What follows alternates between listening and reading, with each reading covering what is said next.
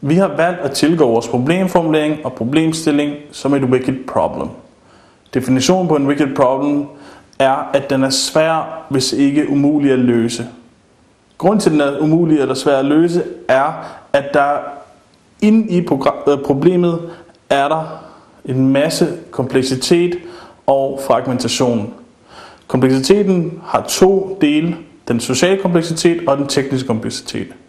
Kompleksiteten består i, at menneskerne har hver deres agenda og har forskellige holdninger, som gør, at man aldrig nogensinde kan få en fælles løsning, som alle er enige om. Den tekniske kompleksitet er, at den teknologiske udvikling vil altid overhale den midlertidige løsning, man har lavet.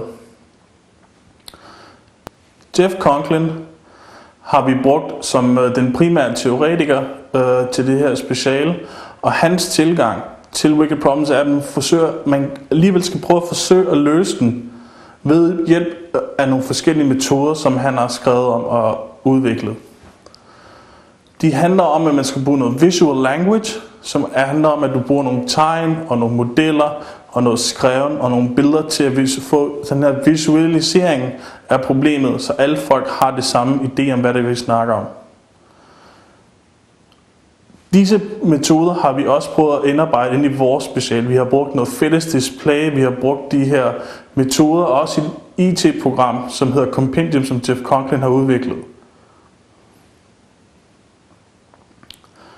Wicked problems er en måde at begribe og angribe en problemstilling, som ligner og har rødder i aktionsforskning.